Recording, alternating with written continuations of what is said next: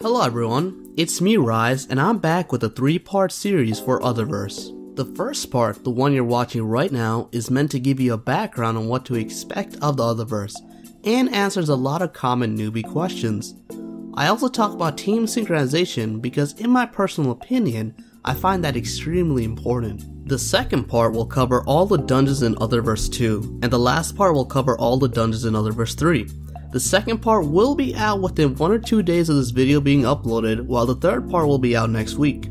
Now I won't lie to you, a lot of what I'll be covering in this 3-part series is the many means in which you can cheese the Otherverse. Skipping gimmicks, shortening your clear time, tactics for every room, etc. And some of what I cover will require a lot of synchronization with your team, so many of the tactics just can't be done in random parties. But just so I'm clear, this guide will be helpful even if you are doing random parties, but to get the most out of it, having a predefined party is a must. So without further ado, let's begin.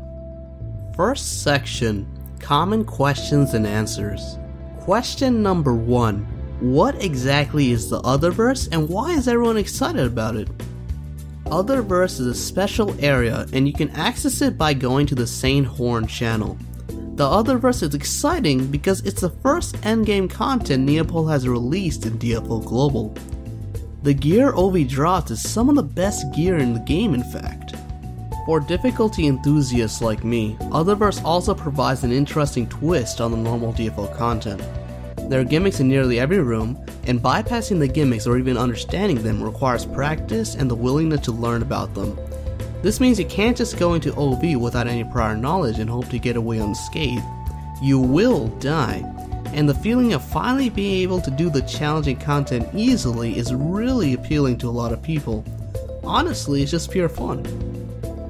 Before I move on to the next question, you should also be aware that Otherverse has 6 dungeons, and each dungeon has an entry limit of 2 per day. You can refresh your limit via the cash shop if you wish, but it is rather expensive. The minimum level of entry for the Otherverse is also level 70. Question number 2. What is Exorcism? Exorcism is a special stat that is required to enter the Otherverse. Currently, due to the Otherverse event, the easy difficulty does not require any exorcism, but normally it would require 5. To enter the medium difficulty you need 40 exorcism, and to enter hard you need 90. Well, that's not really true. You can enter any difficulty without the required amount of exorcism, but your stats in health and mana will be lowered tremendously. Having more than the required amount, on the other hand, will increase your stats. There are several ways to increase your exorcism, but the most common is through equipping Chronicle gear. You can also use an exorcism potion or equip titles that give exorcism stats. Question number 3. What do you mean when you say Otherverse 2 and Otherverse 3? Otherverse 2 and Otherverse 3 are referring to different dungeons. In Otherverse 2 you have 3 dungeons, and in Otherverse 3 you have another 3. The reason for the difference is that Chronicle 2 gear only drops in Otherverse 2, while Chronicle 3 gear only drops in Otherverse 3. Question number 4. Since Chronicle gear only drops in Otherverse 3, is there any point of running Otherverse 2 dungeons? Making the assumption that the higher numbered gear is better than the lower numbered gear is a common mistake made by newbies. In other games this might be the case, but is not so in DFO. Some Chronicle 2 gear sets are actually better than Chronicle 3 gear. It highly depends on the skills, the effect, and the playstyle you are gunning for. There's also the fact that you only have 2 tries per day for each dungeon, so you must as well play all of them. Unless you are leveling to 85, it does not make much sense to conserve fatigue. If you're curious, doing every single dungeon in Otherverse twice requires around 70 FP. Question number 5. What exactly is Chronicle gear? Chronicle gear is explained in more detail in the second section, but to give a brief overview, just know that Chronicle gear is viable even at the 85 cap due to their many interesting effects. Question number 6. I heard I need a party for Otherverse. Is this true? Yes, this is true unless you want to just play easy mode the entire time. You can do so, but know that set pieces only drop on hard or ultimate. Question number 7. Since set pieces drop on hard or ultimate, should I run it on ultimate for a higher drop rate?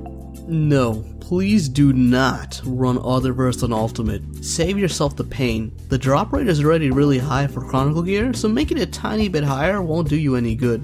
Question number 8. What about the Otherverse quests? Can I ignore them? Do not ignore Otherverse quests. Spend the first day of your Otherverse experience finishing up all the quests, then start the party. The quests can only be done on easy mode, so you should definitely sacrifice some time to finish them up. The reason for this is because of the feat quests you get. You can only start doing the feat quests upon completing the epic Otherverse quests, and the feat quest gives you 2 free Chronicle 2 and 3 set pieces, so it's really important to unlock them. That's 4 free pieces. Question number 9. Before playing the Otherverse, do I need to be geared? Isn't the Otherverse difficult otherwise? Somewhat. Gear is important, but not to an extreme extent. As long as you have a plus 10 weapon and have a full magic sealed equipment appropriate for your level and with the right modifiers, you should be good to go. If you are a pure fixed class, you can even skip out on the plus 10 weapon, but try and get a refined 2 or 3 at least. To put it simply, you'll only need to spend a few million in order to start playing Otherverse. Question number 10. Is XX class viable in OV? All classes are viable in OV. There are some classes that will have more difficulties than others, but every class can manage to play their part. One example of a class that might have trouble in OV is Summoners.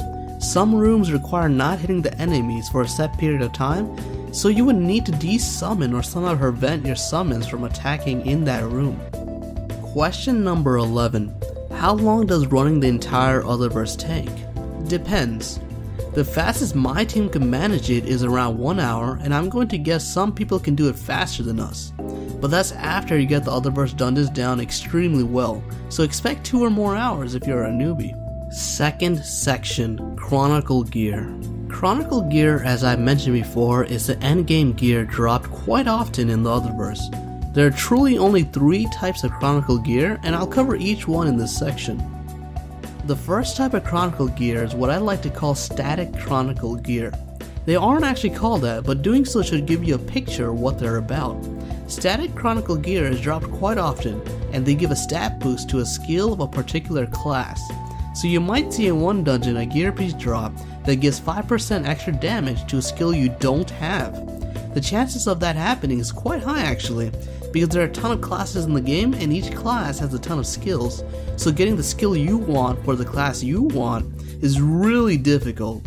Hell, I'd wager getting a full 9 pieces of Chronicle gear set is actually easier than getting a full 9 pieces of a static piece with skills and boosts you actually want. The second type of Chronicle gear is what I like to call dynamic Chronicle gear. Neopol calls them either tainted or cracked Chronicle gear. The cool thing about these gears is that you can actually pick and choose what stat you want for what skill you want. All you need are auras, which drop periodically in the Otherverse. Red aura increases the strength of a skill, blue reduces cooldown, and green gives some sort of special effect. Your short-term goal is to immediately get a full set of dynamic Chronicle gear for the exorcism and the skill boosts. It should only take you about 2 or 3 weeks. A question I get a lot is what the actual difference is between tainted and cracked Chronicle gear. There actually isn't one. It's just a translation difference between Nexon and Neopol. Nexon had originally called dynamic gear tainted, while Neopol calls them cracked. It's the same thing, but you'll notice that all the older classes have tainted, while the newer classes like Female Slayer and Knights have cracked. And finally, set pieces. The set pieces are actually why Otherverse 2 and 3 are labeled differently. They're set pieces for Otherverse 2, and they're set pieces for Otherverse 3. The ones that drop in Otherverse 2 are known as Chronicle 2 sets, while the other ones are known as Chronicle 3 sets. As you can see on the screen right now, alone these pieces aren't a big deal, but together they make a huge difference. With 3, 6, or 9 pieces, you get bonuses, and those bonuses affect your gameplay dramatically. There's set effects that dramatically reduce the cooldown of some skills, for example, and there might even be ones that change how a skill is played entirely.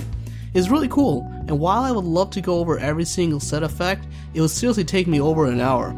So I'll leave a link down below if you're curious about sets your class has. Endgame, you want to get set pieces for your class. Depending on your needs, you might want 3, 6, or even 9 pieces in order to get the set bonuses. To get a full set, you normally need to grind Otherverse for about 2 or 3 months, and you could even grind for 4 months if you want 2 full sets. Before I go on to the next section, I need to go over one last crucial detail, and that is Otherverse dimensional fragments. By farming enough of these, you are able to buy set pieces from a vendor. You can get around 15 Otherverse fragments per day, just from grinding normally, or you can stockpile them by aura breaking dynamic Chronicle gear. Yes, there is such a thing as aura breaking, similar to reinforcement breaking. You are able to apply up to 2 auras on a dynamic gear piece, and the chance of dynamic gear piece breaking on the second aura is really quite high. Upon breaking, you will get a dimensional fragment. However, if you reinforce your gear pieces, you will get more fragments after breaking them. I can't find the user on Reddit, but someone mentioned that the most bang for your buck would be a +5 in aura breaking them for dimensional fragments.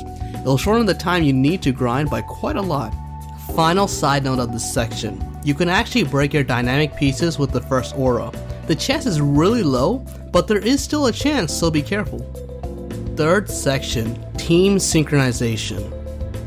This section is heavily opinion based, but I highly recommend you try and get a team of friends to challenge Otherverse every day. Joining a guild is probably the easiest way to set up a regular Otherverse grind with people you know. I'm not advocating that friendship makes it easier to the Otherverse or anything subjective like that. The reason why I want you to do this is because accomplishing some of the more difficult tactics in Otherverse requires a lot of precision and coordination. Basically synchronization. Doing this with pugs is much more difficult than doing this with people you party with every day. It takes time to learn how your teammates play and how to adjust accordingly in order to pull out some of the more difficult tactics I will be talking about. If you can't or won't, that's okay too. Just know that Otherverse will take longer to complete. Just to give a brief demonstration so you know what I'm talking about, let's talk about a room in Darkside really quickly. In this room, the boss is rather tricky. Normally what happens is that she goes in a coma-like state and you need to hit her repeatedly before she comes out. Then she produces red circles above her head. The more you hit her while she's in this coma state, the less circles she'll have. Killing her is near impossible while she has the red circles, so now you need to run around trying to get rid of those circles, then kill her. If you don't do it fast enough, she goes back into her coma state, producing a new set of red circles.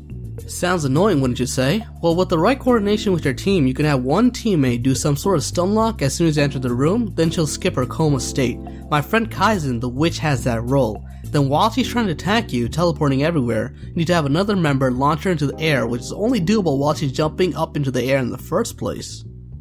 While she's in the air, you will need to, with your entire team, keep her afloat using constant juggles, because as soon as she lands, it'll be tricky getting her up there again. Asuras are really valuable here because they can keep her more afloat with a variety of skills. That's when you kill her, as you can see on the screen right now. As you can probably tell, pulling this off will be near impossible with the pug group. It requires coordination, precision, and just general trust in your teammates to be able to pull it off. Before I end the first part, I'll briefly talk about roles in the Otherverse. To be successful in the Otherverse, I highly recommend you get one DPS user, one support user, and one utility user. The utility class will be like a witch providing holds and stuns. The support user will be like a soul bender providing debuffs and buffs. And a DPS user will be like an Ashura or a Chaos providing raw damage. That's exactly how my personal Otherverse team is set up, and trust me when I say, it'll make your Otherverse life much easier. Anyway, that's all for now. Next I'll talk about the first 3 dungeons, aka Otherverse 2, which should be coming up really soon, so see you then. But before I leave, want a sub? You'll find it delicious, I guarantee it.